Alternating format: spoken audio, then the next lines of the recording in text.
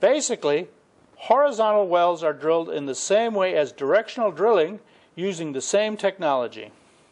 They are called horizontal because they are commonly defined as any well in which the lower part of the wellbore parallels the oil zone at an 85-degree inclination angle or greater.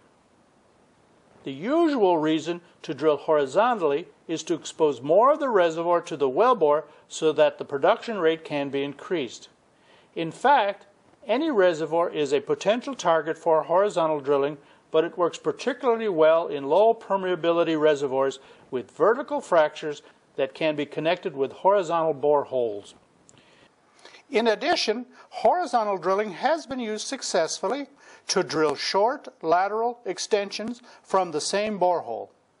Some applications for laterals are 1. Replacing an original completion that has been damaged. 2. Increasing a well's production rate from a tight formation by using opposed multiple laterals to achieve greater access to the formation. 3. Completing a well in multiple zones using stacked multiple laterals.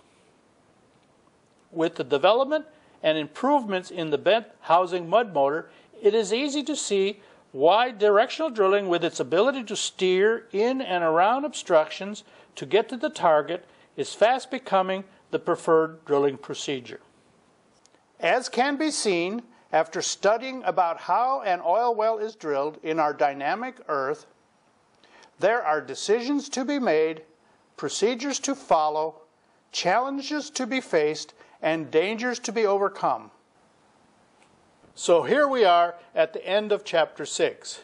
We've discussed the preparations needed to erect an appropriate functioning rig on site, illustrated the types of rigs and their parameters to help you select the one best suited for your particular site and drilling program, explained the components and functions of the 5 main systems of a drilling rig, presented the role of the rig crews and their importance to the overall successful, safe completion of drilling for oil and gas, highlighted some routine drilling procedures and engineering challenges that must be closely monitored during drilling, mentioned new technological advances that include directional and horizontal drilling and how they are used to expand the reach. From selecting the exact location to drill our first wildcat well, to spudding in, and to experiencing the day-to-day thrill of the drilling procedures and challenges, this is the most exciting phase of the oil business for oil men like me.